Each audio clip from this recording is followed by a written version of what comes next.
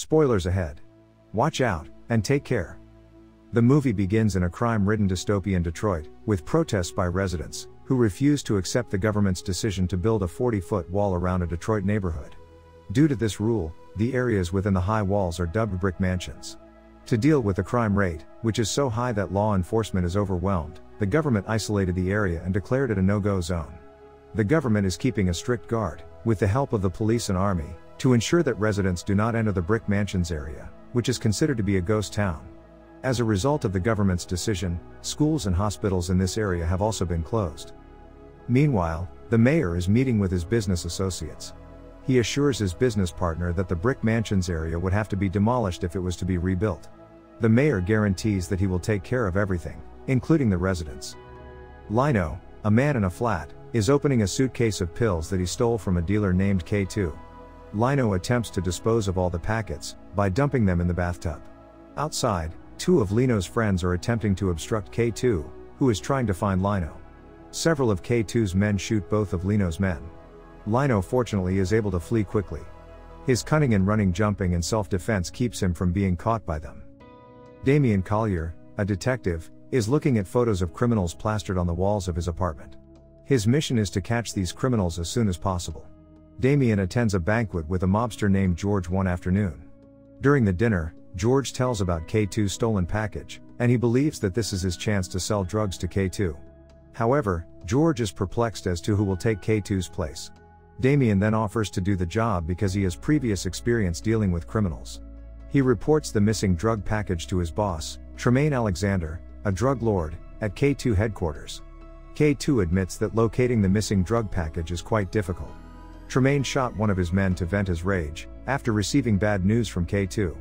He then threatens K2 and arrests Lino, in order to find the missing drug package. Terrified, K2 explains that by kidnapping Lino's lover, he can easily entice Lino to come without having to look for him. Damien is still following George into his base.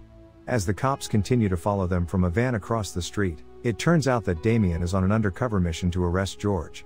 When Damien arrives at George's headquarters, he immediately activates the tracking device on his watch. According to the guard, a suspicious van is parked outside the building.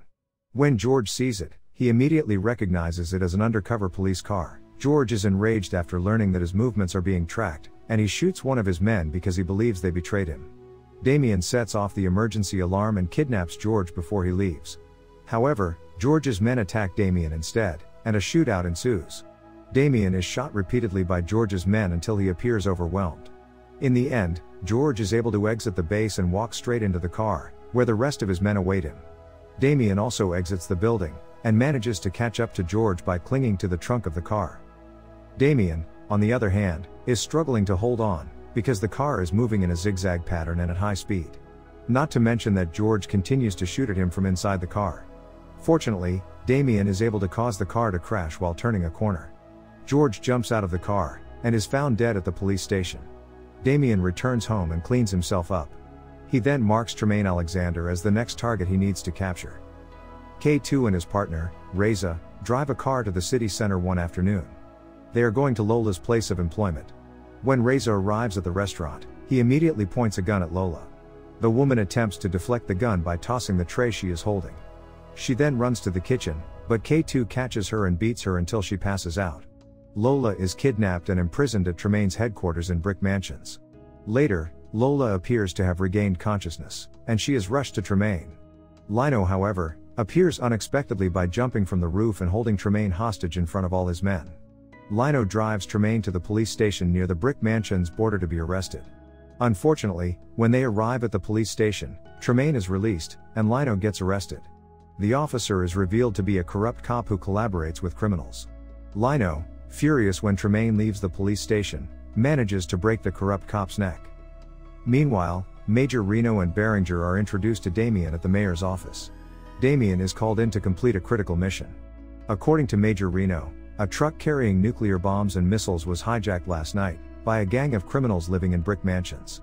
The hijackers open the bomb trigger device, which means that the time of the bomb detonation is already active. Damien can deactivate the bomb by entering a specific code. As a result, the mayor tasks Damien with locating the bomb. Then Damien is shown a photograph of a man who turns out to be Lino. Damien is assigned to work with Lino, who is well versed in the local lore of brick mansions. Lino gets handcuffed and driven into a car by prison guards. Damien soon follows the prisoner into his car. Damien has disguised himself as a prisoner in order to get closer to Lino. Damien sets off during the route by attacking the guard and stealing the car. He unties Lino's handcuffs under the overpass. On the other hand, Lino attacks Damien right away, because he wants to drive alone. They fight a bit before agreeing to ride in the car together. Lino tells him on the way that he has a problem with Tremaine. Lino's story is cut short because the cops pursue them. Damien chooses the alternative route to Brick Mansions, bypassing the main gate. They can also gain access to the Brick Mansions area by breaching a multi-story building. However, as they leave the building, the van's brakes fail, causing them to collide with the car in front of them. Lino quickly put the cuffs on Damien's hands and secured them to the steering wheel. Lino believes Damien works for the police. Lino then walks away, leaving Damien alone. Soon after, a group of people with guns attack Damien. Damien fights back and manages to get the handcuffs off his hands. He gets out of the car and attacks each member of the group one by one. Lino uses binoculars to watch Tremaine from the top of the empty building. Damien appears not long after and immediately handcuffs Lino. Damien invites Lino to collaborate because their goals are similar. Finally, they agree to collaborate in order to apprehend Tremaine. Lino also wants to save Lola. Lino and Damien then approach Tremaine, who is sitting in his office. Lino informs Tremaine that Damien is a cop who wants the bomb Tremaine stole returned. Tremaine then asks Damien to use the binoculars to look outside, where a missile is installed outside the building and is ready to be launched into the city center. Tremaine threatens to launch the missile into the city center, if the police and government don't pay a $30 million ransom. Damien immediately contacts Major Reno, and hands over the ransom demanded by Tremaine. The mayor informs Damien that the sum of money could bankrupt the city. Damien pretends on the phone that the price has been agreed upon, and asks for Tremaine's account number.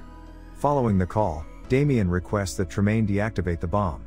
Tremaine, on the other hand, refuses, because he wants to ensure that the money is in his account before deactivating the bomb. Tremaine's men then escort Lino and Damien into a room. Tremaine calls K2 and inquires as to where he obtained the bomb. Tremaine is surprised by the government's willingness to pay such a large sum of money. K2 responds that he has information on weapon delivery and immediately hijacks it. Lino, who has been imprisoned, pretends to die inside the room, by shouting and making a fuss. They are eventually led out of the room for treatment. They attack Tremaine's men on the way, then flee in Tremaine's car. K2 and his men immediately pursue them. Brick Mansion's officers open fire on Damien and Lino from the top of the wall as well. Damien and Lino are forced to exit the vehicle after colliding with a pile of old tires. They run and jump into a parked school bus. This is discovered to be known by K2's men, who immediately open fire on the school bus with automatic rifles.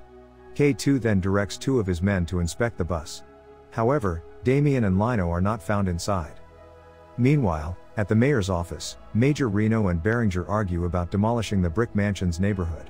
Major Reno explains that launching the rocket would destroy the entire city, because the missile has a blast radius of 5 kilometers after exploding.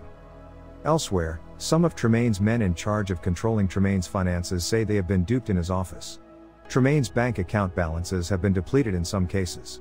Tremaine gets enraged and activates the missile using the remote control. Fortunately, Damien is able to shoot the device on the missile, so when Tremaine presses the button, nothing happens. Damien then shoots Reza in order to keep her away from Lola. Meanwhile, Tremaine has all of his men close all of the doors leading to the outside of the Brick Mansions, preventing Damien and Lino from fleeing. They keep running from Tremaine's men. They have to leap across buildings. Yeti, one of Tremaine's men, approaches them in an abandoned building, and a fight begins. Yeti proves to be a very strong man. He is struck several times but is able to get back up. Eventually, the two collaborate to bind Yeti so that he cannot move. Lino then smacks a large rock on Yeti's head, causing the man to fall. Tremaine, meanwhile, is repairing his rocket device.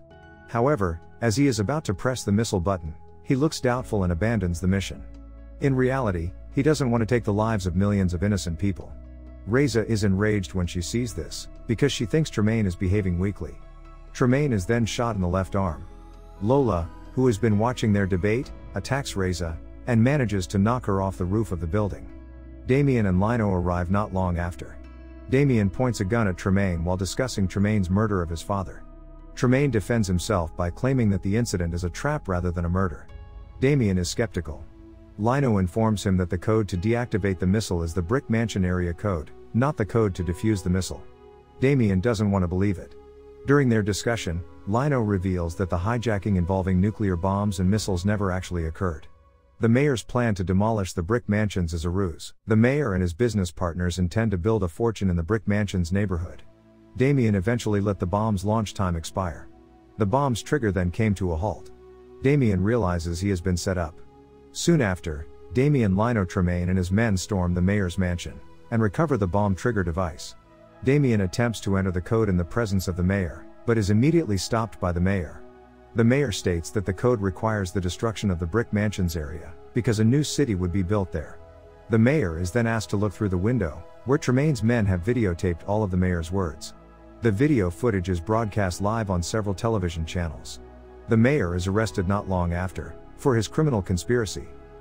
The Brick Mansions area is reopened to the public, and normal activities resume. When Damien arrives at Brick Mansions, the residents return to peace and commit no acts of violence. Uncovering a criminal conspiracy requires significant effort and cooperation. The role of the press is sometimes critical in exposing a crime if it is difficult to prove, especially if the perpetrators are people with power in the government system. Despite the fact that it appeared to be a difficult task, the heroes did not give up, and were able to stop the conspiracy in the government system. The end. Thank you for watching. Subscribe if you'd like to see more videos like this. Turn on the notifications, and leave a like to help the channel out.